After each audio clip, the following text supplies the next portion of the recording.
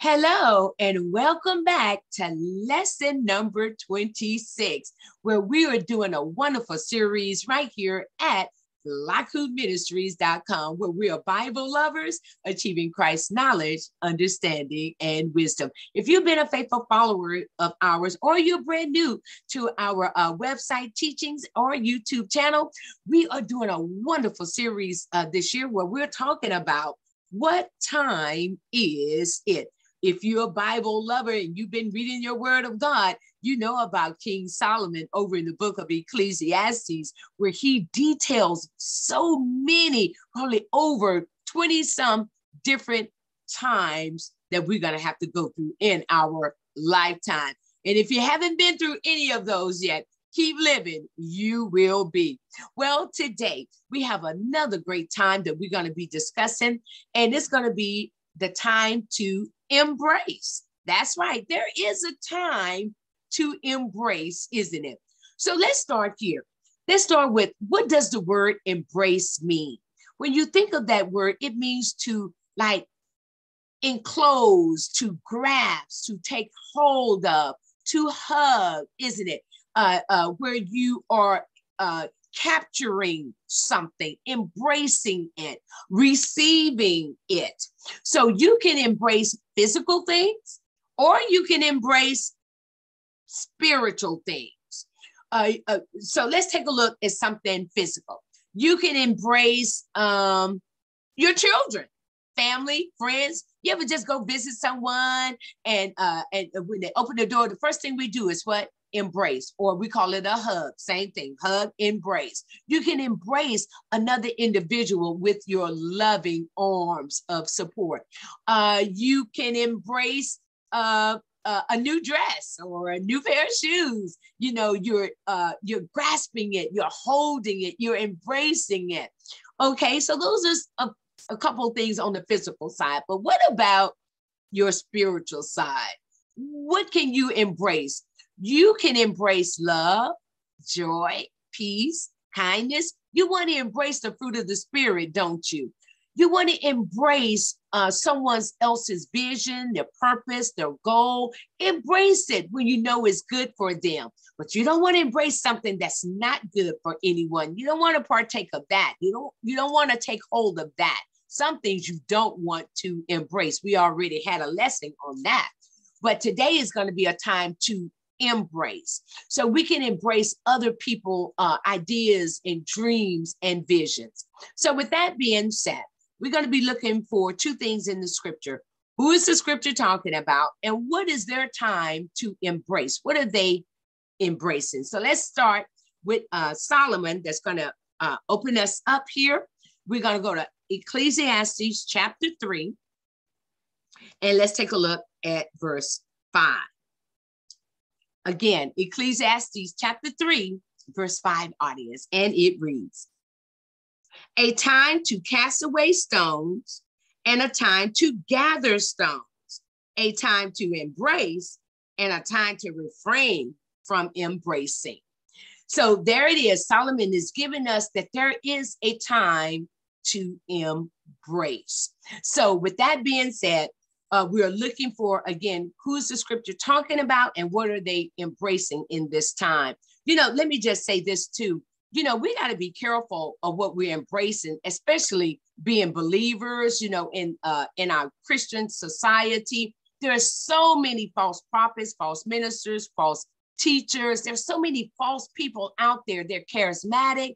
They are persuasive. You know, they give you all the pomp and glitter and glory, and they tickle your ears, and you embrace their nonsense. You embrace their crazy theology. You embrace their crazy ideas and conspiracy theories. That, you know, there's some things we don't want to embrace. But we do want to embrace when we're hearing the word of God being spoken and being taught truthfully. You embrace that, and you know when to embrace the word of God when you're hearing all these people out here in the world, because the world is full of quick pastors and preachers and ministers. Boy, they get their license in 2 days and they are pastor. So let's be careful of what we are embracing. Read the word of God for yourself. That's why I tell everyone, don't take it for what I'm saying. That's why I want you to read your Bible when we're doing these lessons. Read it for yourself so you can know for your own self-preservation. All right, then. So let's take a look at the next scripture, talking about it's a time to embrace. Let's go to Proverbs. We're going to take a look at Proverbs chapter 4. I'm sorry. Proverbs 4. Okay, Proverbs 4. And we're going to read verse 8. Again, now this is Solomon. And Solomon is what? He always gives us wisdom. So let's see what Solomon has to say here. Proverbs 4:8. And it reads, I love this. Matter of fact, let's do 7 and 8. Wisdom is the principal thing. Therefore, get wisdom. And in all you're getting, get understanding. Exalt her, and she will promote you. She will bring you honor when you embrace her. Ooh, did y'all see that? Can you tell? Is this a physical embrace or is this a spiritual embrace? Let me give you a second to think on that one. I see it's a spiritual embrace. Did you notice who King Solomon is giving credit to? He's talking about wisdom. We know wisdom is a spirit. So he's saying wisdom is the principal thing. And so Solomon is telling us when we follow wisdom, when we follow her lead, did you notice that Solomon put it in the feminine gender, didn't he? So he says wisdom, he said, is the principal thing. Look what he says in verse 8. He says, you need to get wisdom. In verse 7, you need to get it and get all understanding. He says, now, when you get this understanding and when you get this wisdom, what is wisdom going to do? Did y'all see this? Now, remember, wisdom is a spirit. Spirits are living entities, deities. So he's saying wisdom is going to what? Exalt you. And she's going to what? Promote you. And then he says, when she exalts you and promote you, and then what are we going to do? We're going to embrace her. Wow. Isn't that awesome? That's a beautiful picture. We can embrace wisdom. You know, when you think about it, when you go back to the beginning of this lesson with Blaku Ministries, let me just take you back there. When you see Blaku, you see that W right there? That stands for wisdom. We are Bible lovers achieving Christ's knowledge, understanding, and wisdom. Why do we want that? Because we've embraced that. We love Christ's knowledge, understanding, and wisdom. That's what the scripture just told us to what? Embrace. And when we embrace that, we now are being promoted, exalted by wisdom. Wow. Talk about a time to embrace. You want to embrace knowledge, understanding, and wisdom. And where do you get that? Where do you get the truth? Right here from the word of God. Didn't God's word tell us that my people are destroyed for lack of knowledge? See, if you don't have knowledge, you cannot understand what you don't know. And if you can't understand what you don't know, you're not going to have wisdom to apply what you don't know. So you need to learn, get knowledge, understand what you learn, and then you're going to have wisdom of what you just learned. Embrace it. Embrace wisdom. She's not going to hurt you. She's going to exalt you, and she's going to promote you. You don't have to do it yourself. Wisdom will do it. You know, also, let me just give you this little nugget. I love when I study God's word. He takes me to this research. Wisdom, I found out, is that wisdom regulates our relationship with God. And get this, understanding also is a spirit. And understanding, that spirit responds to the Lord. So when we're in the word of God, understanding, when we're asking and looking for answers to the word of God, then understanding responds to the Lord. And this is how we get wisdom. This is how we know that what we're receiving is the truth. So wisdom regulates our relationship. That's why you have a daily diet with God's word, because wisdom is going to regulate your life with God. So you'll be able to get that promotion. It should be able to exalt you in due time. While I wish I need a whole hour just on that one scripture. So let's take a look at another scripture where we're talking about a time to embrace. Let's now go over to the book of Acts. Let's take a look in the New Testament, please. Acts chapter 20, okay? And we're going to read verse 9 and 10. 9 and 10. That is Acts chapter 20, verse 9 and 10, everyone. Here it is. Remember, the key word is what? Embrace. Here we go. And in a window sat a certain young man named Eutychus, who was sinking into a deep sleep. He was overcome by sleep. And as Paul continued speaking, he fell down from the third story and was taken up dead. Here it is, verse 10. But Paul went down, fell on him, and what? Embracing him, said, do not trouble yourself, for his life is in him. Wow, y'all know the story. Matter of fact, let's read 11 and 12. Now, when he had come up, had broken bread and eaten and talked a long while, even till daybreak, he departed. And they brought the young man in alive, and they were not a little comforted. So there it is. Here, y'all know the story. Paul is preaching and teaching, and there's this guy, Eutychus, sitting up in the window. He's listening, and Paul preached so long, the man fell asleep and fell out the window for dead. So what did Paul do? You know, Paul had power in him, didn't he? He had healing, miracle power in him. Paul goes down, and what does the scripture say? He embraced the man. And when Paul embraced this man, what happened with that embrace? The man came back to life, didn't he? See, it's just like with us today. When someone is feeling low, when they have fallen out of their spiritual windows, so to speak, not a literal window, but metaphorically speaking, you fall out of a window. In other words, you fall out of a job, or you fall out of a relationship. Someone, and you're like at death's door. You're despondent, you're depressed.